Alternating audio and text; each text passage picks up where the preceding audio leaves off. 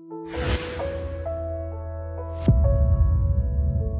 know, Nikola, when you're talking about probably the point guard from the center position, I mean, this was not easy to be like that, and his understanding of the game was of the level of the point guard. And to have that in your center position, it makes the team that much more creative, that much more versatile.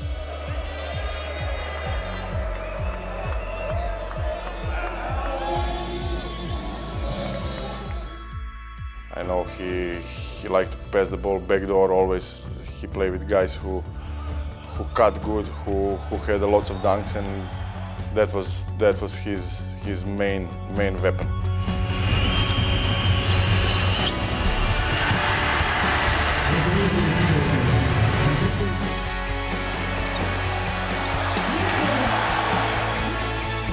It's not easy to have a triple-double in EuroLeague, and you know, it's not a surprise for me that he had one, and just incredible talent.